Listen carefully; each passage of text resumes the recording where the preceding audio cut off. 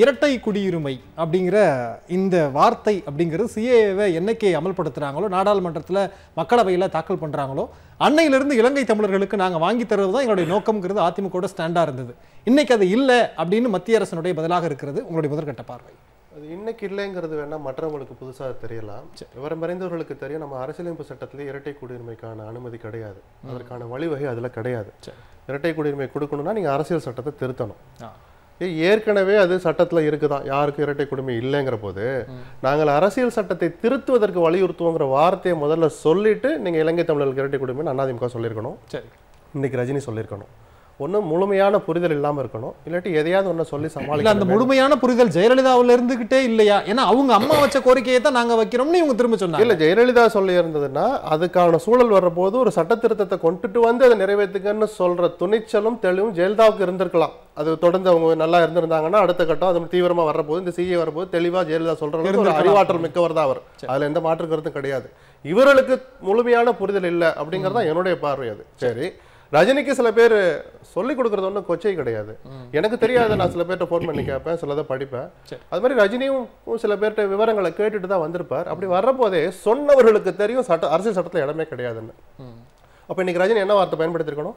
முதல்ல அரசியல் சட்டத்தை திருத்துங்க, இரட்டை குடியுரிமை கொடுங்க, கொடுக்கலாமான்னு முதல்ல அந்த அகதிகள்கிட்ட கேளுங்க, அவங்க என்ன விரும்புறான்னு கேளுங்க. ஏன் இலங்கை அகதிகள் வந்தது? இப்போ சிஏஏ எதிர்ப்பு அப்படிங்கிறதுல எனக்கு எடுத்த உடனே எனக்கே சில உடன்பாடு கிடையாது. ஏன்னா அது முழுமையாக எதிர்க்கப்பட வேண்டியது அல்ல. இவங்களாம் என்ன கேட்குறாங்கன்னா, குறிப்பிட்ட 3 நாடுகளை மட்டும் குறிப்பிட்டு அதில் இருக்கிற நான் முஸ்லீமை மட்டும் நீங்கள் மென்ஷன் பண்ணுறீங்களே. அண்டை நாடுகள்னு ஒரு பொதுவான வரையறையை வச்சிருந்தா நேபாள் அண்டை நாடு, மியான்மர் அண்டை நாடு, இலங்கை அண்டை நாடு, இந்த 3 நாட்டிலையுமே மொழி சிறுபான்மையினர் மத சிறுபான்மையினராக இருக்கிற கிறிஸ்தவர்கள், முஸ்லிம்கள், மியான்மர்ல ரோஹிங்கியா முஸ்லிம்கள் பாதிக்கப்படுறாங்க. இங்க இலங்கை தமிழர்களை நேத்து வரைக்கும் தமிழ்ல தேசிய கீதம் பாடுறத நிறுத்துற அளவுக்கு நம்மள மைனாரிட்டியா தான் ட்ரீட் பண்றோம்.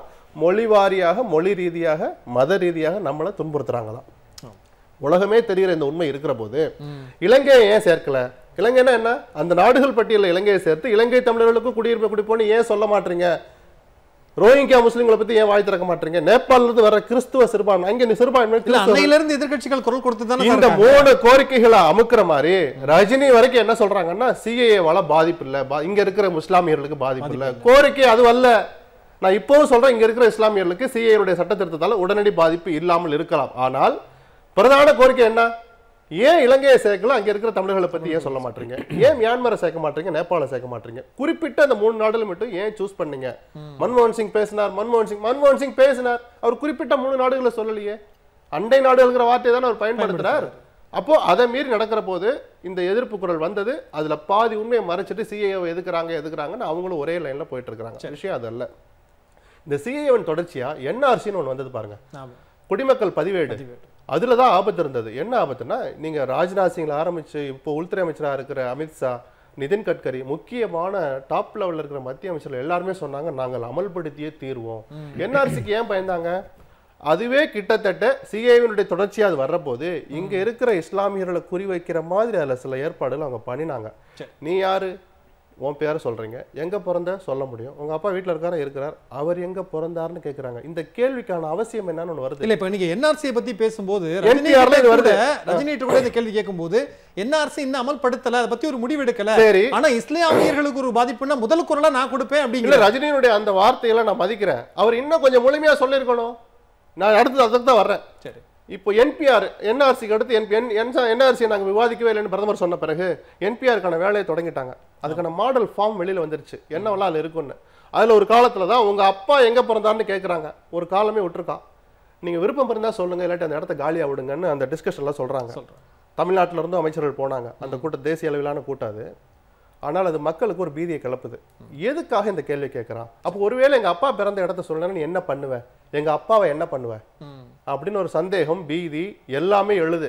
குறிப்பா இஸ்லாமியர்களுக்கு எழுது. ஏன்னா கேட்கறது காங்கிரஸ்கார அல்ல, பிஜேபிக்காரன் கேட்கிற போது ஏதோ ஒரு உள்நோக்கம் இருக்கும் அப்படின்னு பயப்படுறது இயல்பு.